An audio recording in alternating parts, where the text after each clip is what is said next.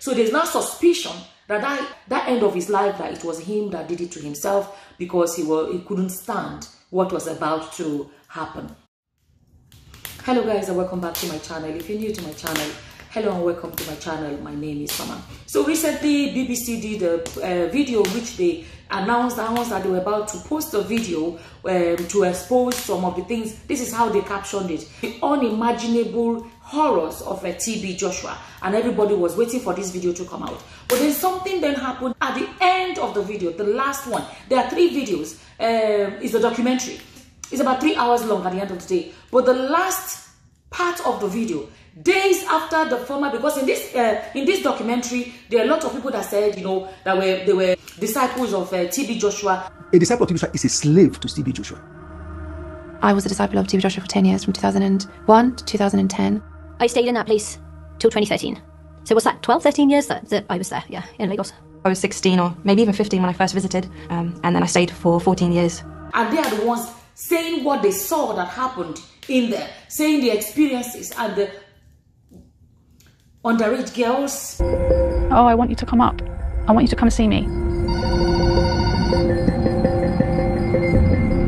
One night they phoned and he was like, you know, you did so well today. And he said, okay, come up, bring your Bible, and let us look at your Bible notes with you. And they said they have a clinic there where they remove, this is what they reported, you know, they have a clinic there. It's like underground kind of a clinic where they take out pregnancies. A lot was said there, not only with African or Nigerian girls. Some of them, I think some of them are South Africans, and what's it called, even some white young girls, underage girls, right? But on the last screen, this is where this is coming from now, right? It says, days after the former disciples gave their first interviews to BBC, TB Joshua died. So he died days after they gave their interview. Now people are beginning to believe that he ended his life because he couldn't stand the exposing that was about to happen. Because this is not Nigerian exposing. This is an international exposing. It's being done by BBC. And not only that, some of the alleged victims, some of the people that said they were victims, are minors in the Western world, right? Minors outside Nigeria as well. Another thing they mentioned is how important it is to him, how the world sees him. That's exactly what he wanted to achieve. He had special interest in the Oyibo, the whites. That's why there's this belief that for a documentary as big as the BBC, that is going to be international, for a man that wants to be internationally respected, recognized, you know, for him to not have an international exposing was why some people believe he ended his life. Let me read this comment to you guys. Like this comment said, according to the BBC, this investigation took over 2 years. After watching part 1 and 2, I won't be surprised if TB Joshua, okay, committed the S word, knowing he was about to be exposed. Another comment said, I'm watching this after finishing, because I made a video previously to announce that this documentary is about to air on the 8th, right? So this person came to my video, and after they have watched it, and said, I'm watching this after finishing the documentary, and you mentioned on how people should speak up, especially when defendant is still alive. No, I'm just, okay, let me leave that. Let me just read the person's comment. He said, firstly, documentary takes a lot of time to make, true, usually a couple of years. And according to my understanding, the documentary kicked off before this man died. It was stated in the documentary that the man died a few days just after his former disciples gave their first interview with BBC. Don't you think that's a little suspicious? The timing of his exit, right? That's what this person is saying.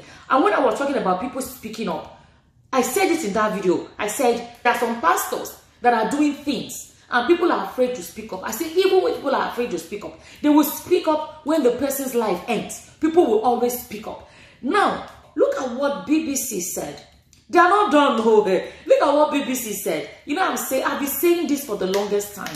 We're in a different era. When some pastors think they can oppress people, they can stop people from speaking, they can shut people up, people should not speak, and all of that. According to the people that were interviewed, They were scared of TB Joshua, right?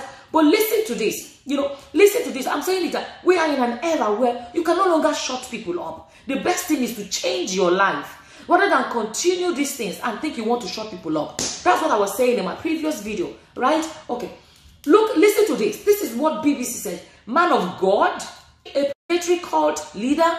Question. Now they're asking questions. Listen to this. They said a groundbreaking investigation into the world famous televangelist preacher TB Joshua, told by the people closest to him, his disciples. And it says, for 2 years, BBCI has been investigating. For 2 years. Okay? Take note of that sentence. Has been investigating. Nothing stays hidden forever. Nothing stays hidden forever. Guys, remember that sentence. Okay, watch the 3-part documentary series here. And it says, listen to the new season of the World of Secrets.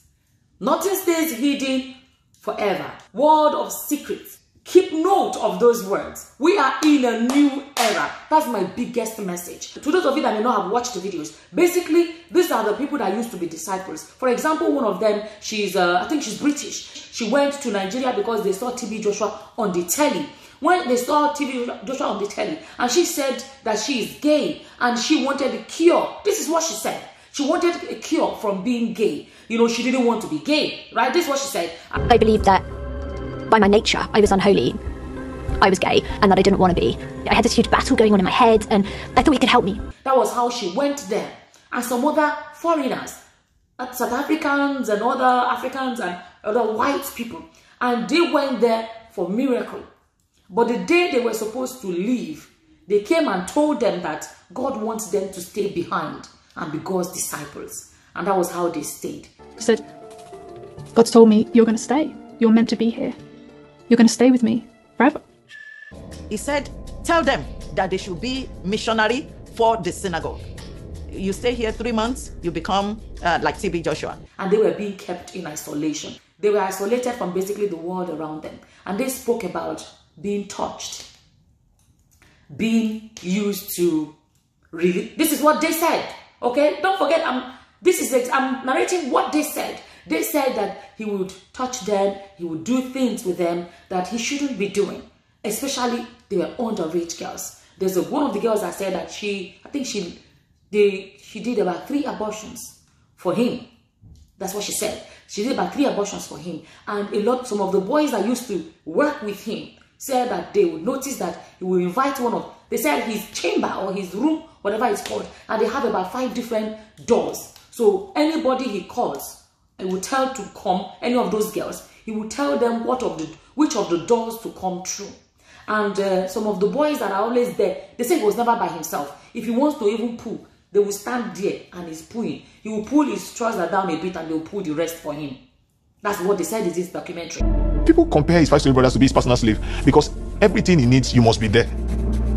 All is in my mind is, where is he now? Has he eaten? Has he taken his bath? Is his shower ready? You have to be there in his privacy. If I can use the word even to the nudity, you see everything. When TB Joshua needs to go to toilet, 2 of us has to be there in the toilet. He would remove his underwear to his knee level. Then we bring it down. And that when we bring any of the girls in, he will increase the volume of the television to the highest. So it's so loud. And then one of them said he peeped one day and saw what he saw. We happen to sleep in his bathroom. We have to sleep on the floor. A little space there where we have his towels being hanged. That's where we lie on the floor on bare tiles. At a particular time in the middle of the night, he just asked us to go to our room to go sleep. He would put us in the room next door. He would lock the door. Next thing we hear from inside the room is he turns on the TV set aloud. Very, very loud. Look me love from all relationships of the flesh. I was curious. Why is Daddy locking us outside? I was curious. So I had to peep under this door. When I peeped under the door, I saw a certain lady's foot there. She knelt down close to the long chair. Then I realized that something was happening there. Some activities was going on. It's as if something sexual was happening in the air. This is what his disciples are saying. This is what they said in these documentaries. And one of the girls said one day she just summoned the courage to kind of say to him, spoke to him about what he has done. And there's something else that they said, that if you tell one person, one of your fellow disciples, they will tell you you're all sisters, you're all brothers. So any of them you confide in will go and report. Nobody believed in keeping, it's like they didn't believe in keeping secrets from him. They will go and report you. And once you're reported, you're in trouble. We were obligated to go and report and tell TB Joshua every single thing. If you did the wrong thing, there was punishment. And that was served in different forms. The sister reported me and said, oh, Jessica called me and told me that you touched her inappropriately. He stood up from his chair. Do I do that to you? Can I do that? A man of God? And she said, no, sir. She's lying. She's just lustful. He hit me. He slapped me. He punched me. He kicked me in the stomach. All disciples go through this. Even the most powerful people have to be brought down because he is at the very top all the time. If there's a plan for you, when you come to that meeting, you won't be able to defend yourself. Shut up! Bye! Keep quiet!